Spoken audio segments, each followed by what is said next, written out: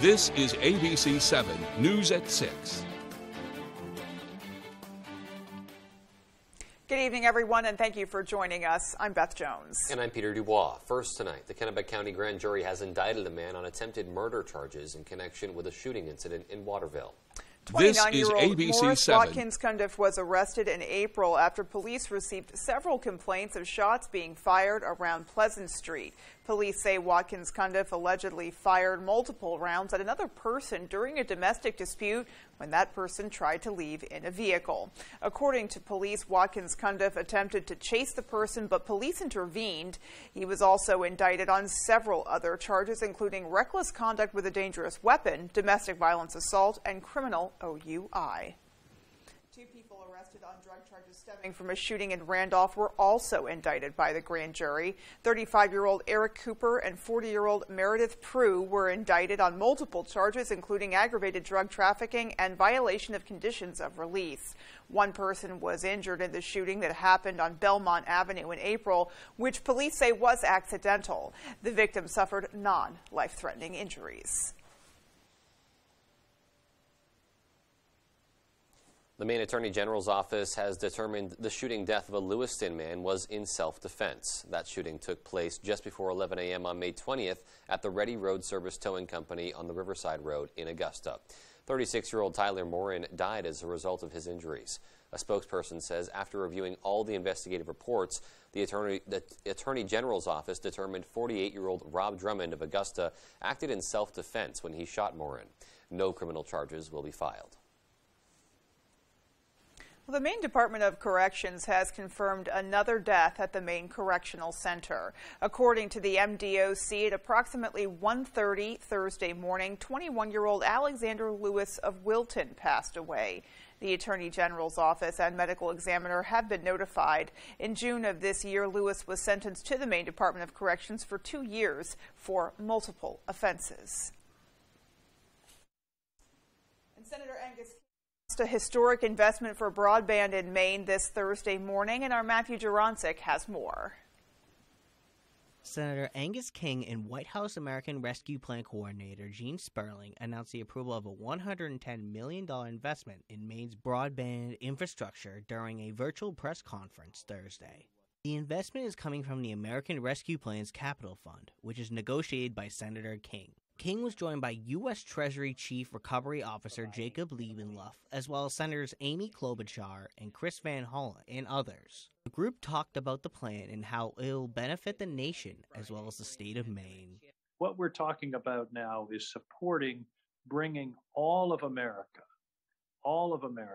into the 21st century economy, enabling seniors to connect with their healthcare providers by telehealth, enabling students to connect with their schools, to do their homework. Funding from the plan will go to Maine Infrastructure Ready, a program that provides 22,000 Mainers with high-speed and reliable internet across the state. Senator King says he's been advocating for this type of investment for the past 10 years. We have schools in rural Maine. I was just meeting with the superintendent yesterday where there's no connection to the home. So the kids go to the school where we do have a connection, sit out next to the school and do their homework at 9 o'clock at night because they're getting in onto the network that's available at the school building. Besides Maine, 3 other states are included in the plan. Senator King says the funding will help make Maine a better place to live and work. But providing broadband to the small towns in rural America, which this initiative is going to do, will enable people to expand their economic opportunities and still stay in the communities where they grew up, where they love, where they want to live. And that's really, I think, at the heart of this. Matthew Jurancic, ABC 7, Fox 22. Meanwhile, the city of Ellsworth approved the budget for the upcoming school year, and since the school budget was not included in the special election, the city of Ellsworth held a special municipal vote Tuesday. City Clerk Tony Dyer says a total of 680 ballots were cast. Of those, 547 voted in favor of the $25 million spending plan for the Ellsworth schools, while 132 voted against it. Passing this budget allows them to continue to operate. You know, the kids need to go to school and have enough teachers to teach them. They need to go to school and have the books and supplies that they need do well as food. Our schools now are providing many kids, some of the kids, that's the only meals that they're getting is from our school department. So this is huge for the kids in the Ellsworth school system. The City Council will finalize the school budget in their next meeting on Monday, July 18th. Well, if you're part of the Ellsworth community and you love to read, you may be disappointed about the recent changes at the Ellsworth Public Library. As Sierra Jordan reports, a recent budget cut is already having an impact on that community. I read every day. Amy Barnes has been visiting the Ellsworth Public Library since she was 8 years old. Now she's one of the librarians there. Barnes was disappointed when she heard the news that their services and hours will be cut. It needs to be funded. It's a place that just is communities where everybody can come. People think of a library and they think of books. They just think of books, but we do so much more than books. Ellsworth Public Library Interim Director Charlene Clemens says they submitted a budget of $539,000 to the City Council, but that was denied. I feel like sitting in a corner and crying. The Ellsworth Public Library took a $39,000 budget cut to the 2023 fiscal year. Clemens said things won't be the same anymore. They're cutting back on programs and even closing the building on Sundays and Mondays. We have cut electronic services, our electronic books. We had Hoopla, which was a wonderful service with electronic books, audio books, movies. Cut postage, so our interlibrary loan program, we have a van delivery service in the state. We have cut 2 days out of that delivery, so it's going to take longer for our interlibrary loans to arrive. In response to the budget cut, the community came together in solidarity by creating a Facebook page called Support Ellsworth Public Library. Longtime employees say the library is a keystone of the community. I think it's a very important place for people to come, not just to utilize the library for what libraries are used for, but just to gather and to be social and to just have a home away from home. In Ellsworth, I'm Sierra Jordan reporting for ABC 7 and Fox 22. And you can visit the Facebook page Support Ellsworth Public Library again if you'd like to get involved there. Alrighty, well, it's about that time. We should take a check outside. We've certainly been hearing some serious rain coming down outside our studio, so let's get a first check at the forecast and see what we can expect in the coming hours. All right, Beth and Peter, happy Thursday. Your first weather is brought to you by Saliba's Rug Cleaners, Maine's largest for over 70 years. And okay, temperature-wise, look what we did. 85 here today, 77 though on coastal areas. And tomorrow, same story. We're going to keep the heat around now for a couple more days. The winds are all over the place today. The north, south, east, west will take it, but they will likely switch out of the west tomorrow as all of this will get out of here tonight. And we are in a drying out trend for several days after tonight. In fact, tomorrow's dry into the weekend's dry. Our next chance for rain probably not until Monday of next week after tonight. So our forecast then tonight, though, is decreasing clouds and very comfortable out there with low temperatures down near 60. Your full forecast is coming up. Beth and Peter? So the heat is sticking around. Yep, and some relief on the way, at least with all that rain, too. Yep, well, coming up on ABC 7 News at 6 today, the Woodlawn Museum and Gardens is breaking ground on a new community barn. And St. Joseph's Hospital celebrates its 75th anniversary. We'll have those stories and much more after this. I work long hours to provide for my family, but with runaway inflation, it's getting harder to make ends meet. Instead of lowering costs for families, Washington liberals are attacking America's tech innovators. That's the wrong agenda at the wrong time. The left's bill will destroy jobs, make China stronger, and America weaker. Working people like me will pay the price. No Republican senator should support this liberal agenda. Tell Senate conservatives to reject the left's bill. This is the moment you've been waiting for. Due to phenomenal demand, the Backstreet Boys are back. The record-breaking DNA World Tour continues. Brian, Kevin, Howie, Nick, and AJ. Backstreet Boys. Maine Savings Amphitheater, July 21st. Get tickets now at waterfrontconcerts.com or ticketmaster.com. For more, check backstreetboys.com.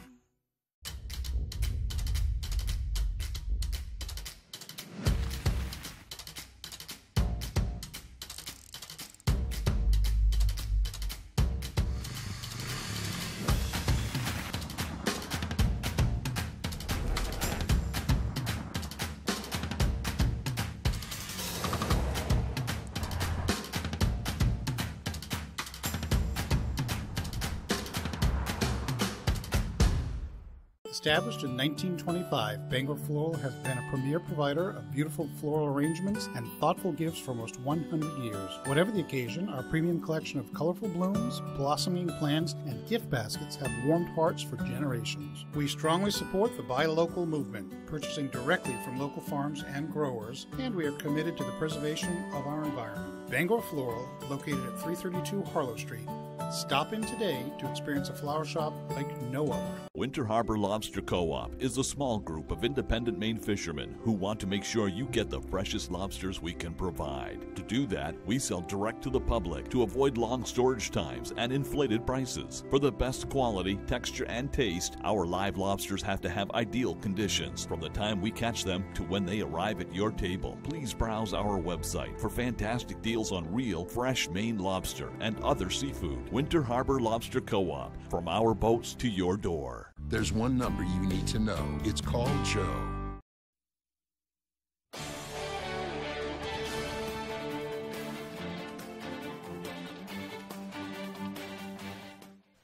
Well, St. Joseph's Hospital is celebrating its 75th anniversary by hosting a series of events.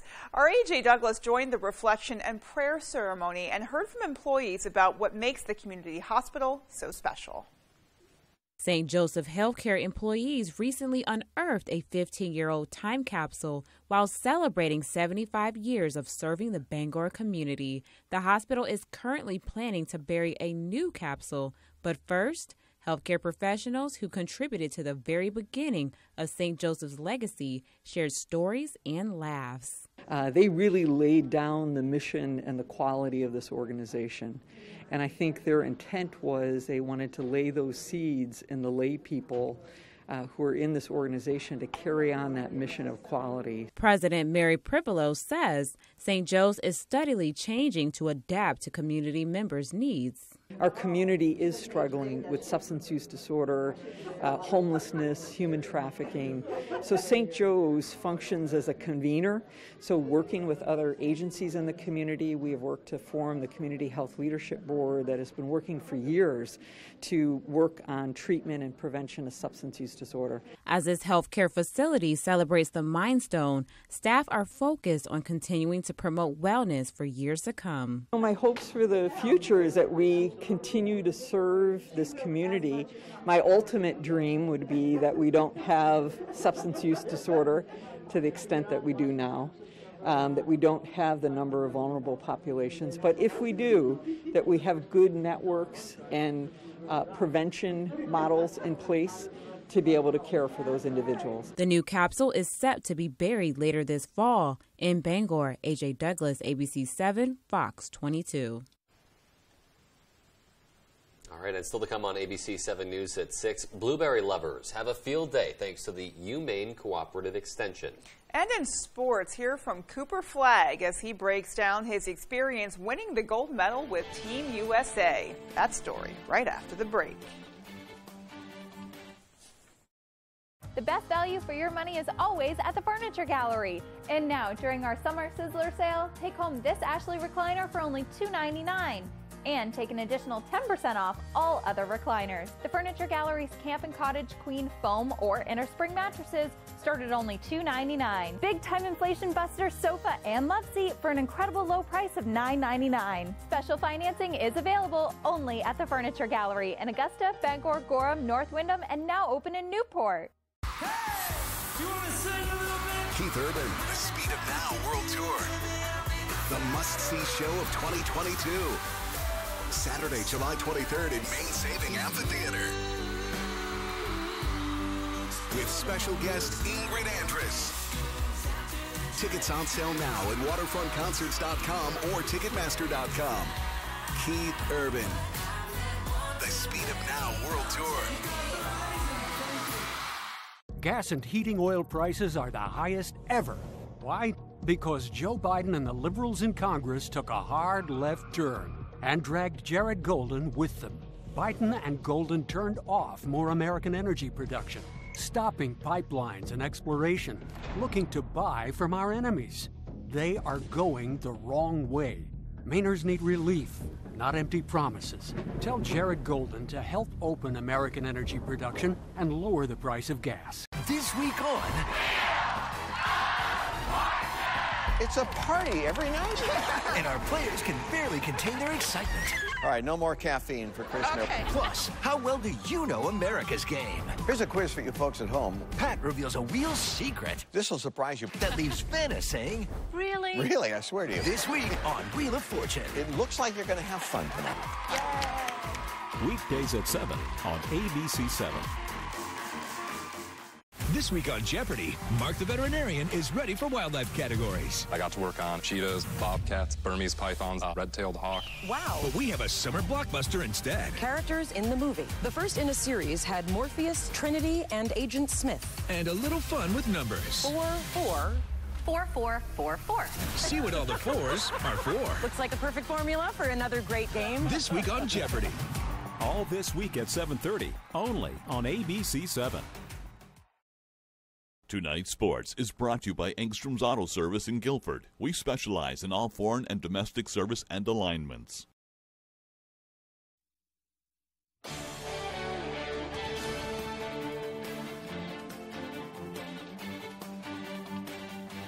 Welcome back, everyone. Well, on Wednesday, we heard from the Newport faithful as they welcomed Cooper Flagg back to Maine. Now, hear from the man himself as Tyler Cruz caught up with the gold medalist after his trip to Spain. Well, Cooper Flagg now. What do we have here? Take off! I don't know. I think some of the stuff still hasn't really hit me. Wednesday night, the pride of Newport received a hero's welcome, coming back to Maine after dominating overseas wearing the red, white, and blue. Oh, baby! Cooper Allies! It was kind of surreal, just putting the jersey on that says USA and being able to represent the whole country. And seeing USA across his chest is just like, it's a feeling I can't even describe. Besides winning the gold medal, it was the reactions from all of the Spain fans after watching their home team lose that sticks with Cooper the most. Probably after the game when parents and fans were swearing and yelling and booing. That's probably my favorite part. So Cooper, did you learn any Spanish out there? A little bit. A couple of trash words, a couple of trash talk words, but we don't need to bring those up. What we do need to bring up are the numbers. During his run at the gold medal, Cooper was top 5 in the World Cup in rebounds, blocks, and steals, earning himself a spot on the tournament's All-Star 5. I think that's always how even my parents have raised me, just not worry about yourself as much, just worry about getting the win. So that's how I've always been, how I was raised, and just looking forward to doing whatever I can to help the team win. I've always known how talented he is and how hard he worked, but I never really also expected him to go and play for Team USA and win a gold medal like that was pretty incredible. It's the dedication to his craft that's brought Cooper a gold ball and a gold medal in the span of just a few months. It means a lot just being a result of all the hard work that I've put in, so it motivates me knowing that I'm on the right path and that I just need to keep going. For Flagg, his path is far from over. He's on to the next adventure, traveling south for the Nike EYBL's Peach Jam tournament this weekend. But wherever he goes, that same humble demeanor follows him. And I kind of just go day by day and just not really think about it and just focus on working on the next thing that's coming and just work on myself. Reporting from Newport, I'm Tyler Cruz, ABC 7, Fox 22 Sports. All right, thank you, Tyler. What a great atmosphere there, but it's not like he comes back, gets a parade, and then sits back, because he's already headed south for the Peach Jam tournament with the Nike Elite Youth League, so he'll have that. And then in a couple of weeks, he'll head south finally to Florida to join Montverde along with his brother Ace. We'll have coverage of that. For now, though, let's head to the main AM for the final round of action. Caleb Manuel beginning the day with a 2-shot lead over Mike Arsenal Jr. Back to Webhannock Golf Club we go. Let's pick up the action on 12 here. Caleb trailing by 2 shots, but he knocks down a birdie putt here. Arsenal would bogey the hole, so the 2 golfers were tied at 3 under here. Then on 13, Caleb makes it back-to-back birdies. His putter was on fire to go 4 under and take a 1-shot lead to 14 now. And Caleb with the hat trick. I told you it was on fire. 3 straight birdies to go to 5 under with 4 holes to go. Mike Arsenal Jr. out of Valhalla with a beautiful chip here, putting the pressure on 15. It almost goes in. He would settle for par and finish at 2 under. Caleb with a comfortable lead, though, drains a long birdie putt here on 18 to finish out in style. His 7th bird of the day. He'd submit a -6 to capture his 2nd straight Maine Amateur Championship. the two-shot swing, making a 15-footer on 12, and then him making bogey, that was kind of the moment where I was like, all right, game on, and that's when I got new life. This year, my dad was like, this is going to be the best lag putt of your life, and I'm like, Dad, let's roll this one in. So I made that, and that was pretty special, and I didn't think it was in the whole way, but I knew I had a chance, and to birdie the last, it's always good.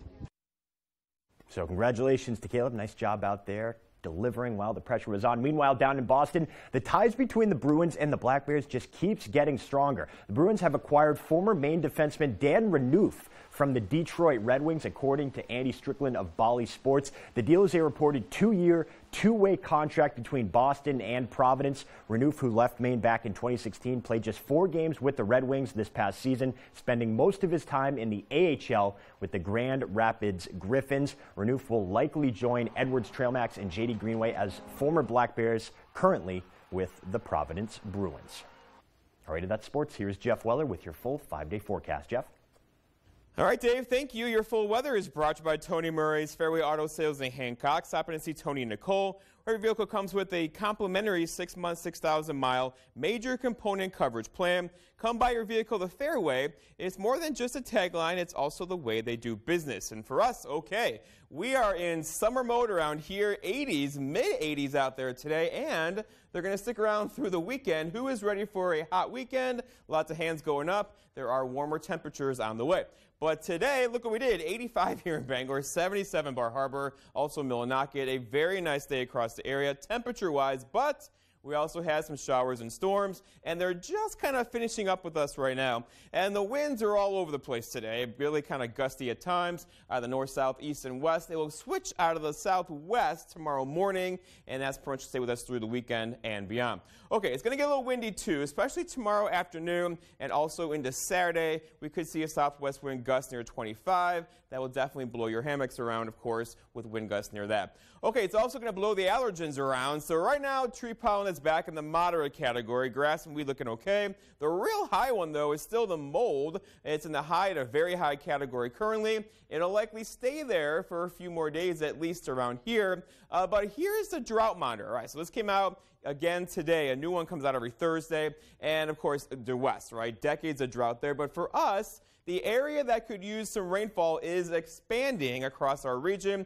pretty much taking into effect all of us now. And this is not a widespread drought, but just know this is level 1, that's level 2. We could use some rain. Your garden's thirsty, and there's not a lot of rain in the forecast after today. We'll have to wait probably till Monday into Tuesday of next week. And there is rain out there now. This will help, of course, right, with the showers and storms out there now. But they're basically pushing off to the east currently, and behind it, there's not much going on. So we're going to get through these tonight and then be done for several days around here as the front is right through there. That's going this way. Behind it, these will all fall apart over here. And we are in a drying out trend overnight tonight. And there's just nothing over here to mess with us anytime soon. High pressure is going to build in for the weekend. Kind of a hazy, warm, humid weekend on the way with temperatures back in the 80s before we do get some rain showers back in here, most likely on Monday. So going forward, rainfall-wise, tonight still some rain to get through, and then we're done for a couple days, most likely until Sunday to Monday. Our forecast then tonight, though, is storms out there now will be ending shortly. Look for low temperatures down near a muggy 60. There could be some dense fog again after midnight tonight. For tomorrow, okay, morning fog followed by lots of afternoon sunshine, highs back up in the 80s. Beautiful Friday, right? With a northwest breeze around 5 to 15. And then looking ahead, your 5-day forecast by Tony Murray's Fairway Auto Sales shows the story. 82 tomorrow, Saturday 84, 88 and sunny on Sunday before we get some more thunder showers in here on Monday. All right. It's interesting to see that map as well and see just how much of the state really could use that extra soaking of rain out there right now. Yeah, you know, we all enjoy this summer heat. Some more than others, but certainly the sunny, warm temperatures are what you expect this time of year. Yeah. But you have to remember that those dry conditions can really be problematic, especially, you know, around the 4th of July, we have people tossing fireworks around and all the things. So it is important to get a good soaking about this time as well. No, absolutely. All right. Well, there is still more to come after the break. Stay with us.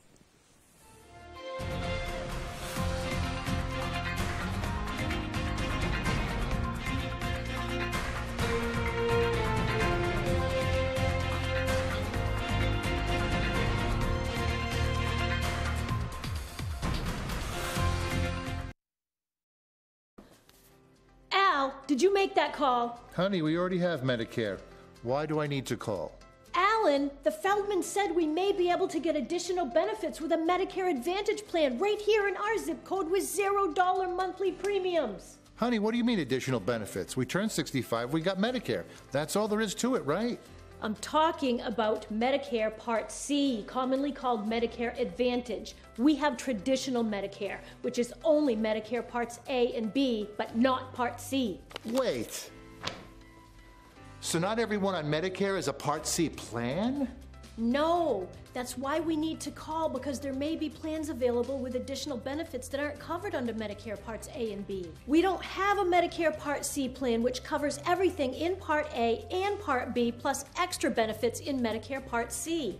What kind of extra benefits? There are great plans that may be available with extra benefits like dental, vision, and hearing. Did you say dental? Yes, dental. Medicare Part C plans could include dental benefits that help cover routine dental exams and teeth cleanings, plus dental x-rays, fillings, gum disease treatment, and dentures. We need that. I'm calling. If you don't have a Medicare Part C plan, call now, because there may be plans with additional benefits available that are simply not covered under Medicare Parts A and B, like routine dental coverage. If you're on Medicare, you can call even if you called last year. We will check to see if there is a Part C plan available in your area with additional benefits. You don't get a plan with additional benefits automatically. If you're losing coverage, moving, or new to Medicare, call to speak with a licensed insurance agent. Remember, you don't get Medicare Part C benefits automatically. Call now for your free 2022 no-obligation Medicare benefits review. Call 800-413-8094. 800-413-8094. Welcome to the Purple Baboon, a local gem on the Belfast waterfront. Find lots of little joys for every taste, like fun clothing for the whole family and a lovely selection of coastal Maine-made jewelry. The Purple Baboon, the best selection at great prices. 31 Front Street, Belfast. Tonight, price hikes, the highest in over 40 years. So when will they come down? Plus, President Biden's trip and first stop in Israel. More Americans turn to World News Tonight with David Muir, the most watched program on all of television.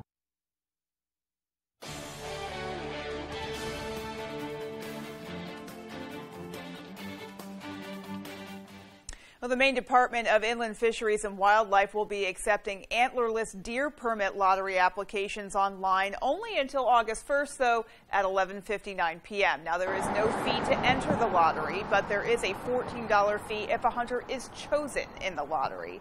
Applicants must have a current valid Maine big game hunting license unless hunting on their own land. Winners will be notified by the IFW website on September 1st and then emailed shortly thereafter with instructions on claiming your permit. Now, to apply, head to the Maine Department of Inland Fisheries and Wildlife website. Information and the application can be found under the Hunting and Trapping section. Well, finally tonight, the University of Maine Cooperative Extension held its annual Wild Blueberry Field Day today. Here's Dylan Holloway with all the juicy details. University of Maine researchers, farmers, company vendors, and blueberry fanatics gathered in Jonesboro on Thursday for the UMaine Cooperative Extension's Wild Blueberry Field Day. Wild blueberry specialist Lily Calderwood says the day is a great chance for blueberry enthusiasts to learn new things, communicate with each other, and catch up.